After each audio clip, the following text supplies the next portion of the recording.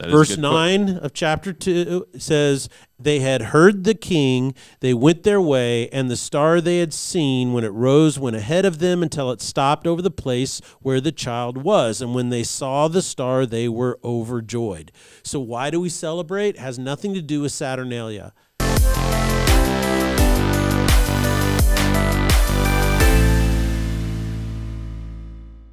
Ladies and gentlemen, welcome to the Salty Pastor Podcast, a podcast dedicated to helping you learn and grow in your faith. It is a journey that you are on, whether you like it or not, but it is one that you can either grow and get strong in, or you can get weak and whiny. And we are here to make you strong by helping you critically think for yourself so you know what you believe and why you believe it. My name is Jesse Maher. I'll be your host, but we cannot do the Salty Pastor Podcast without the Salty Pastor himself, Dr. Douglas Peake. Welcome to the Salty Pastor Gym. All right, no flabby Christians here. No flabby Christians. We're here to pump you up. Yes. That is a really, really old reference. No, it's all right. It's old. So I'm so glad that you guys are here, especially this Christmas season. It's just really great to celebrate Christmas and the hope that we have in Christ, and really realize that even when things aren't going well and the world seems to go off the rails, we can depend on something that happened thousands of years ago to just give us strength and inspire us. It's a truth that never changes, and it always brings us hope and joy in the midst of any situation. Love Christmas. We do too, and we are in our series Coming Home for Christmas. It is so great to talk about God's invitation for us to all come home, and we want to invite you guys to join us in celebrating Christmas here at Foothills, because we have 7 Christmas Eve services this year on December 24th. That is when Christmas Eve is. It has not changed. And we're doing 3 here on campus. So if you would like to attend in person, we have 3 on campus. Those on campus times are 2, 3:30, and 5. If you'd like to watch online, you can also watch those services online, but we'll have 4 additional online services after those times. After that, yeah. So please join us for those, whether it's online or on campus. We would love to have you. On Tuesday, we dug into the record of the birth of Jesus recorded by Matthew in chapter 2. Yes. And it's where we hear about the Magi, the men from the East, the right? men from the East. Also known as the wise men by the some, wise right? men, yes. So let's talk about these practical implications of this event and how it relates to this invitation for us to come home to God. Well, a couple of things that we hear today when we're talking about the birth of Jesus Christ need to be cleared up. Okay. First, in our society today, it's really popular. And the reason I want to bring this up is because it's super popular on YouTube and in TikTok and these where other everybody things, gets their information. when everybody these gets days. their information. And so this is what your kids and your grandkids are hearing. They hear it over and over and over again. And so a great thing to ask your kids or your grandkids at Christmas is, hey, have you guys ever heard this, and what do you think? First one is this: the idea that Jesus was never considered special because this event never actually happened. There was no star, there was no magi, it's all made up. There's no way a star can be in the sky and point people in certain ways. The second one is this, is that the celebration of Christmas and Jesus' birthday is, it didn't happen on December 25th. He was born in the summertime, and all Christians did is adapt the pagan festival known as Saturnalia. It was worship of the sun and the sun god, and they just stole it because they were trying to Christianize a pagan thing. So it was kind of like a top-down order type of thing. All of this is absolute malarkey. It's all completely made up. It has zero basis in fact or history or science or anything else. But there's a lot of people propagating this idea all and the trying time to argue it. So yeah, what are the arguments against it? How can let's tackle these once at a time with the facts, and let's talk about the star. Okay, people are saying today, oh, the star, this is impossible. Star doesn't move around in the sky. You can't follow the star. You can't do this. Well, let's look at the facts. And in Matthew chapter 2, there are 9 separate facts about the star. Okay, number 1, the star signified birth. No, that's what they said. We saw his star that the King of the Jews would be born. So they believe, the Magi, that the stars signified birth. Number 2, it signified kingship. Where is the King of the Jews? Okay. It signified, it had to do with the Jews, right? He is the King of the Jews. It rose in the east. It says we saw his star in the east rise, and then we followed it. King Herod was not aware of it. We know that. It appeared at a specific time. It endured or showed up over a period of time. It was in front of the Magi when they traveled south from Jerusalem to Bethlehem. Okay, that's significant. Yes. Right? And then finally, it stopped over Bethlehem. So everybody looks at that and goes, oh, see how that's such a bunch of malarkey? Those 9 things are impossible. There's no way that that could ever occur. Correct. I've heard this argument. Yeah, most people. I don't know how to refute it, so I'm hoping you got Well, something astronomer for it. Craig Chester used the work of archaeologist and historian Ernest L. Martin. And basically what happened is Larson, there's a guy by, I can't think of his first name, Larson, who is a historian, and he uses astronomer Craig Chester and archaeological historian Ernest Martin's works. And he says, look, all 9 of these characteristics of the Star of Bethlehem are found in events that actually took place in the skies in 3-2 BC. What actually occurred? Now, this is what we know. This is through astronomy, so this is the science of the stars and the heavens. Not astrology, which is a very different thing. Yeah, get your palm read stuff. It's astronomy. It is a science. And he says, number 1, there was a triple conjunction of Jupiter, Regulus, and the final one was Venus. Okay. And there was what was called a triple conjunction. It started in 3 BC. Okay. Okay. Now, if you remember last week, we said that the monk counted wrong, and we think that Jesus was born somewhere around 2 to 4 BC, right? Okay. So the monk got close, but he was off just a titch. And so in 3 BC, it became a very bright star. Jupiter is also called, particularly in that language and known in their constellations, as the star of kings. So it's the king star. Jupiter is.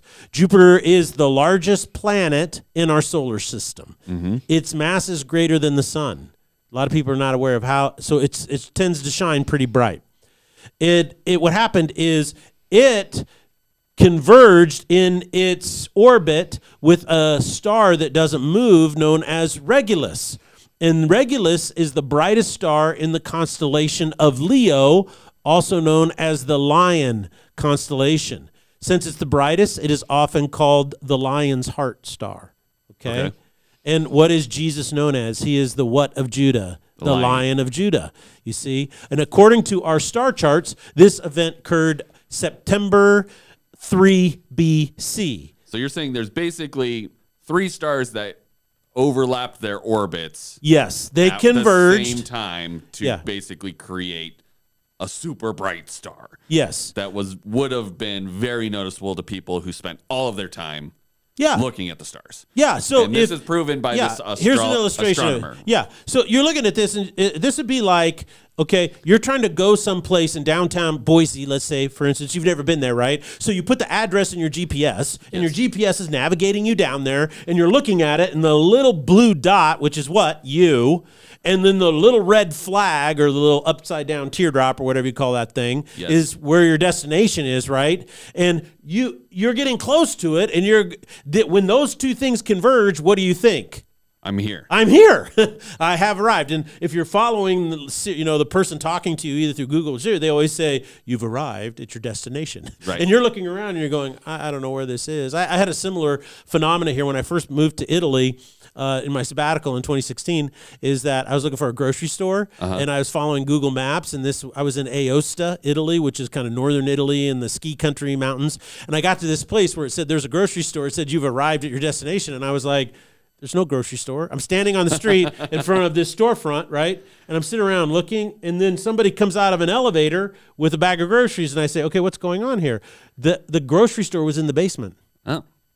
That's interesting. That was really interesting. And not easy to find. Not easy to find. So, but in the same way, so what happens is these guys see what all these stars are doing. They track them every single day. It's their GPS. It's how they navigate. And it says, okay, something's big happening. What happens when Jupiter, the king star, is getting close to Venus? And what was Venus considered? Venus was the goddess of what?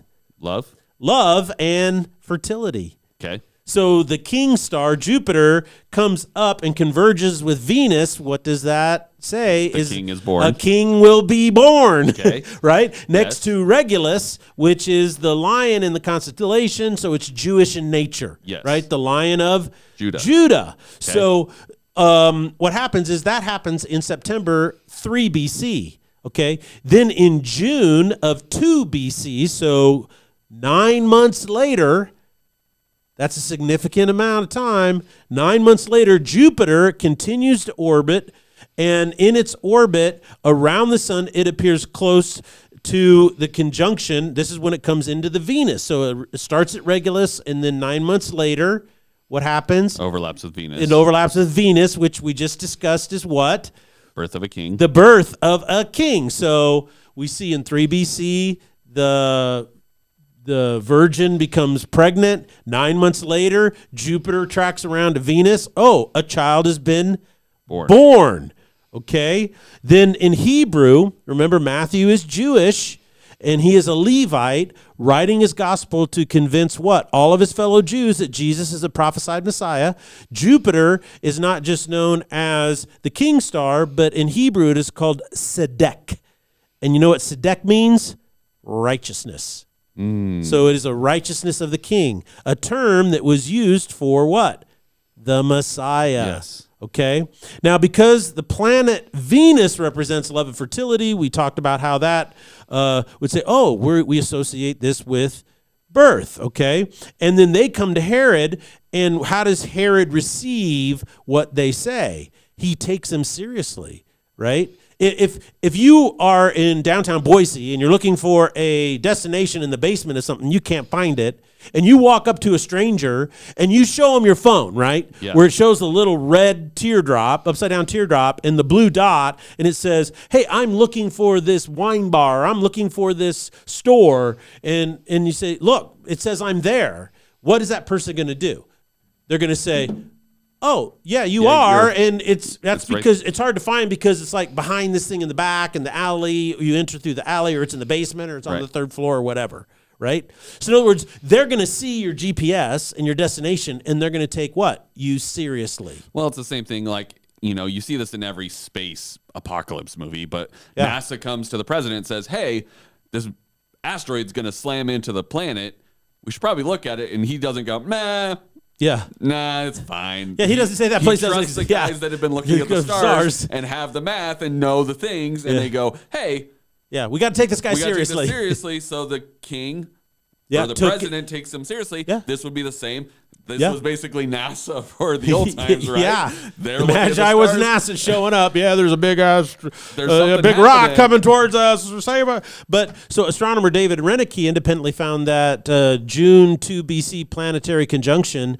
He found it in through the star charts, because it's interesting because we've been tracking stars now for 100 years, and prior to that it was thousands of years. But in computer models, we've been tracking it, and so there's one interesting thing about the computer models, because the paths and orbits are so consistent, you can fast forward 1,000 light years or rewind thousands of years and know exactly what you are looking at. And he said, look, this convergent in 2 BC would be a very bright, to them, convergent. Have you ever noticed that around here you look up the stars, you don't see much, but you go camping where there's no light pollution at all, and what do you see?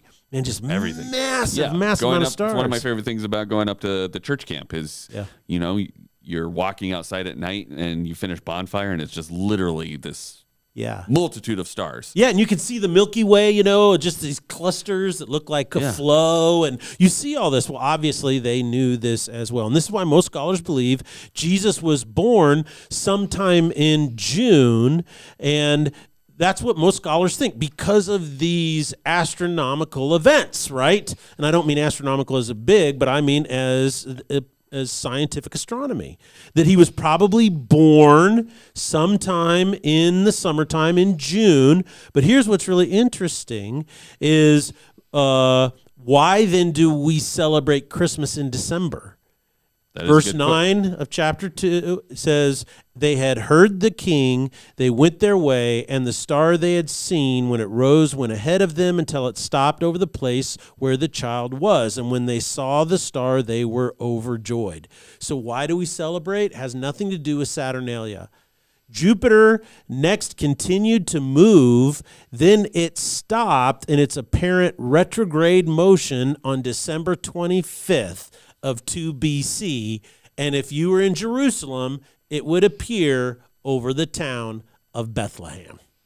So we're actually celebrating when the Magi found Jesus is what we're really celebrating, not necessarily his physical birth, but when the first people really came to worship and or pronounce, hey, this is the thing, right? Yeah, I think that there's a couple things about that. Number one is in Jewish culture, you're born, but you're not considered a person until you're presented at the temple, right, on the 8th day and given a name. So you don't even have a name. You know, at first, yeah, and it's like the baby. Where's the baby? So look, and here's the bottom line. Planets in their orbits have a stationary point. A planet moves eastward through the stars, but as it approaches the opposite point in the sky from the sun, it appears to slow, come to a full stop, and move backward, so westward, through the sky for some weeks. Again, it slows, stops, and then resumes its eastward course once again. This is according to the astronomer Chester.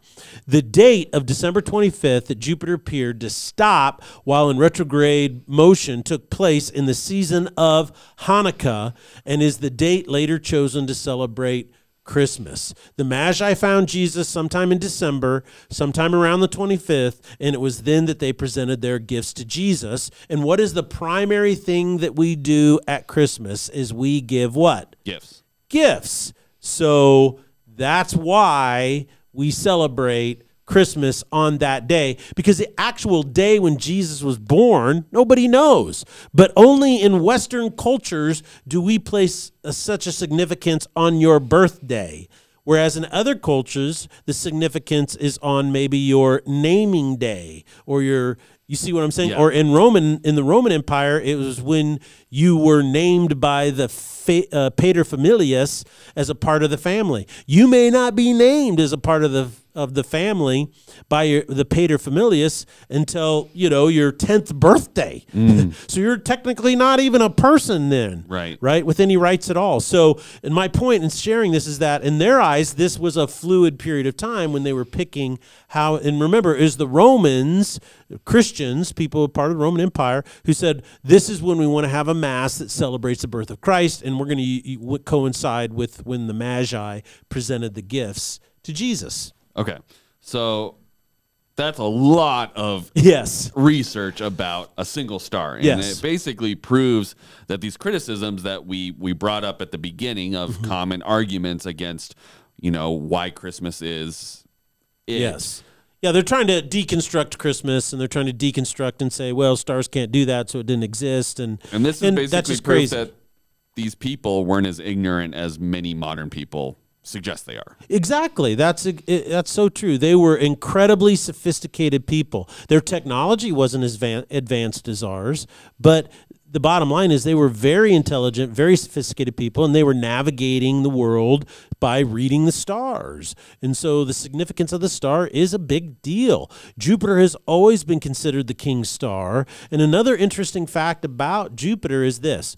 It is so big and its mass is so large, it acts like a giant magnet, drawing all kinds of asteroids careening through our solar system and comets as well. It acts like a giant magnet that pulls those things away from being able to hit the Earth. So it's almost like a protective shield. It is a protective shield, very much so. It's a gravitational field of gravitational magnetism. In a sense, the Jupiter, the king star, saves us from destruction. It always has. And so what did Jesus come and do to save us from spiritual destruction. Yeah. Yes. And Jupiter, we track back through these star charts and stuff that's what it was doing. We know exactly what it was doing in 2 BC and 3 BC. And this is why today scientists of really big things, there's scientists of big things and there's scientists of really small things, and then there are scientists of all the stuff in the middle. And it's the scientists of really, really small things like quantum mechanics and stuff like that, and then really, really big things like planetary movements, gravitational forces, the creation of the universe. More and more of them are becoming theists. More and more of them are becoming theists because the mathematical probability of the existence of another Earth are astounding. Because there are so many things that have to happen. Every Earth to have life on it has to have a Jupiter right next to it. Because, you look at the moon, you look at Mars. What's the biggest thing that we see in Mars? Craters all the time. What happens when one little tiny rock the size of a basketball makes it through our atmosphere and hits the surface of the Earth? It's massive destruction. Right. It's massive. And yet almost none of that has happened for thousands and thousands, tens of thousands of years. I mean, lots and lots of these scientists are becoming theists because the probability of this happening randomly is astronomical. And I use that pun intentionally. Pun intended. Well, I find this amazingly fascinating because having this kind of evidence and being able to use the technology these days to go back and be like, what was happening and what could these guys have seen that would possibly have put them on this journey, and being able to go, oh, this is what they saw is pretty phenomenal. It gives you evidence that's pretty hard to refute, even if people are out there being idiots and saying this isn't possible. Well, just their arguments are so unsophisticated. Right. They think, oh, because I feel this way and I've got 3 facts, then I'm going to figure out what highly intelligent people who've dedicated their lives to things over the last 2,000 years, building upon the knowledge that came before, standing on the shoulders of giants, so to speak, all of this, and to discount all of that is such a solipsistic philosophy of life. It is so narcissistic. It is so self-centered. You grow up in America, you know almost nothing, you've read almost nothing, you have no idea, and then to stand on your soapbox on TikTok and try to say that this is all fake is absolutely unbelievable to me. Absolutely. And it's especially when you think about everything that had to happen. God's major plan is just so remarkable, where Joseph and Mary come to Bethlehem. They're visited by the Magi at the exact time that they need to be, so that then the angel can send them off to Egypt. And they have basically assets to be able to use to do that and live and survive. And then they eventually come back to Nazareth at the right time. It's just a really remarkable plan. It is a remarkable plan. And what's amazing about it is not just from a personal level. These stories of these people are so compelling and what they're going through. They're making decisions. But then you start to see all of this environmental, all of this astronomical, the astronomy, the science, all of these things are occurring at the same time. The political machinations of Rome, that the roads existed and you could travel to different places, and Rome had brought peace, but yet it was going through all this political turmoil. Because remember, Caesar Augustus was the first true emperor of Rome. Right at that point, he was like an authoritarian ruler, and all of this is going on, and it's just the beginning of all these layers, all these subtle layers of all these incredibly wonderful things happening that shows the great lengths God would go to in order to make it possible for you to come home and be with him. One thing many college students are given today as an argument against God when they show up as freshmen and sophomores at university is, how can a loving God send people to hell? Why would he create a hell and then be so cruel to send people to it? It just doesn't make any sense to them. As a matter of fact, I have a video of this young gal. She says she's an atheist, and she actually articulates this whole argument against God. Let's listen to it. Okay, why do you worship a God who's so cruel that they would create people with brains and reasoning ability and also leave zero evidence or proof of his existence, and then punish you forever for not having enough faith? in what men say about him. Like, that's cruel as fuck. And if you think that that would be cool, then you guys deserve each other, and I don't want anything to do with you. So you can see is that I'd like to say a couple things. First of all, she's a very attractive young lady. And number two, she's articulate. She strings her ideas together well. But what she does is she creates a straw man. And a straw man in logic is a fallacy where you set up a fake argument so that you can tear it down. And what's interesting about her argument is there's zero self-awareness. You've been taught that this is her perspective, in my opinion, is that she's been taught that she and what she feels is the most important thing in the universe. And then you end up with all this kind of weird straw man logic that makes absolutely no sense. Because first and foremost is the entire Bible communicates the exact opposite of what she said. So so the fallacy is saying that, well, God creates you with thinking ability. Oh, well, that is true. So then my question is why aren't you using yours? Yes. Okay. Then she says, and then he doesn't give any existence of any proof of his existence. He has.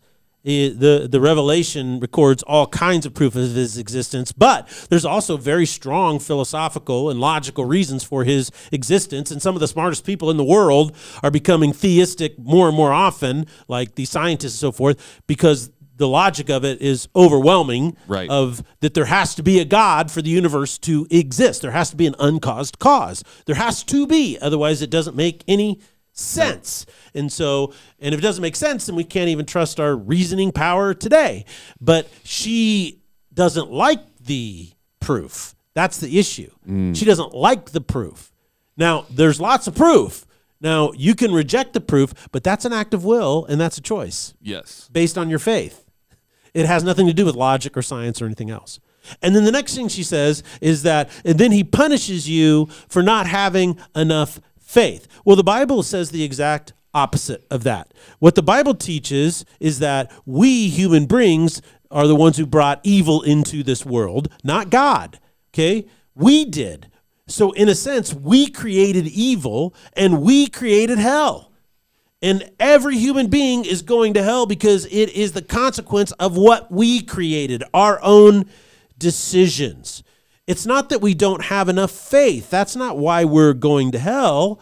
Everyone is already going to hell. We're already in the floodwaters and the waters are rising and we're going to drown. That is what it means to be born into this imperfect world. And then Jesus came to save us from this outcome. The destiny for every human being is death, and it is to go to hell because of what we created, right? But, therefore, well, I guess not a but, it's a therefore. Therefore, when Jesus showed up, it's not a question of enough faith. The question is, what am I placing my faith in? Am I going to place it in myself to swim out of these waters, or am I going to place it in Jesus, who is the only one who has the power to save me from it? That's what the Bible says. What she says the Bible says isn't what the Bible says. It says the exact opposite of what she says. And if you're going to disagree with it, I don't have a problem with that. Because then what you are is you're an intellectually honest person. You say, I've read it. I know exactly what it means. I don't believe it. Okay.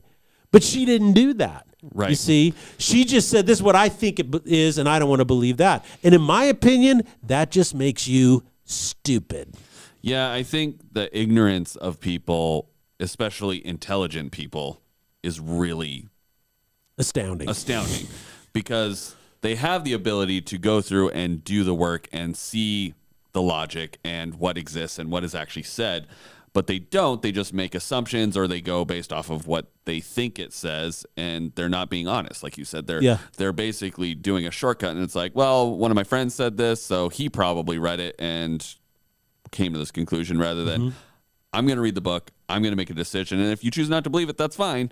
But don't say that it says something that it doesn't say. Right? Exactly. You just create these arguments because they're the easy ones to knock down, and it's really a lot of people being very confused and not doing the work. It propagates confusion, I think, and that's a problem. And I mean, inherently, there's a lot of really smart people that, our tendency is to be lazy. So it's like, well, there's a guy that I think he's pretty intelligent, and he said this, and he must have done the work, and he was basing his research off of somebody or not research, who also, it's like, there's a lot of that where it's like, this book is not that, it is so accessible that it's literally the best-selling book on the planet. Forever.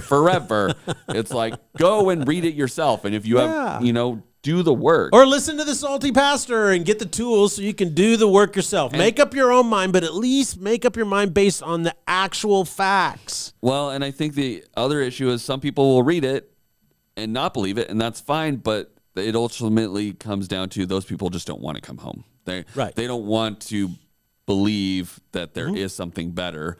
They have some brokenness in them or some hiccup in their thought process, and so until they're willing to do that, they're probably just going to be lost. Yeah, Frank Turek, who travels around, he wrote the book I Don't Have Enough Faith to Be an Atheist.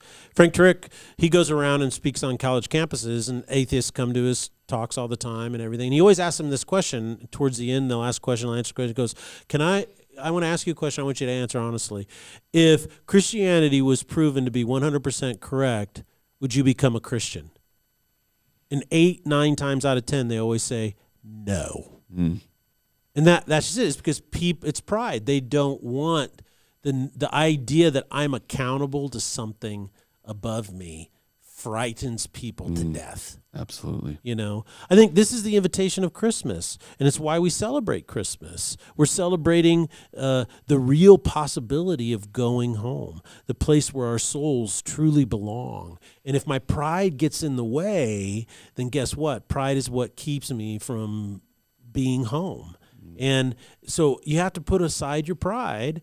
You have to say, if it's proven to be true, I need to come home because this is where I belong. And that's what this is all about. It's about you finding that place where you belong, where you are meant to be. That's what Christmas is about. It's inviting you to come and be who you're meant to be, belong where you were meant to belong, to come home.